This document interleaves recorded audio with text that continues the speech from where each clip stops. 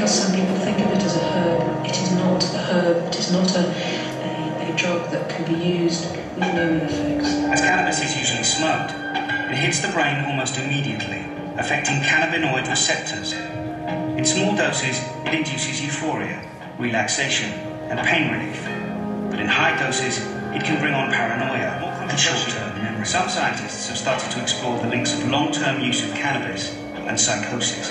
Of the hundreds of compounds found in cannabis, it seems one of these chemicals, THC, or tetrahydrocannabinol, may be linked to psychotic behaviour. I love to wait for Harris Blue. I think it's great.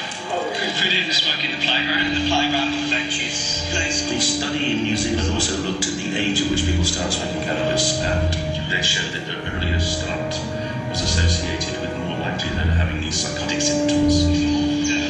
I think it's a very hazardous thing to do, to include into the kind of the diet of a young person psychoactive drugs.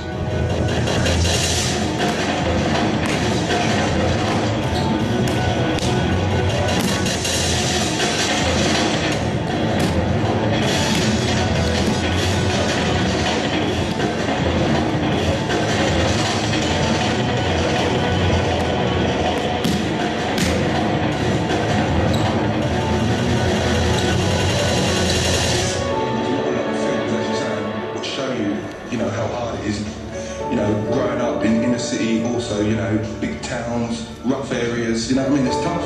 It is tough,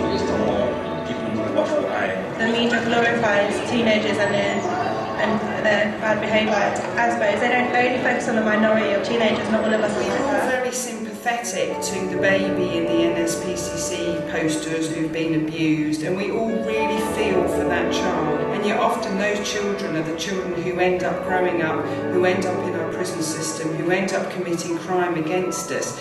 And yet during that journey we seem to have lost all our empathy, and we want to punish them, and yet when they were young, when they were children, we want to save them, we want to help them, but we seem to have lost that link, and we end up hating them and despising them.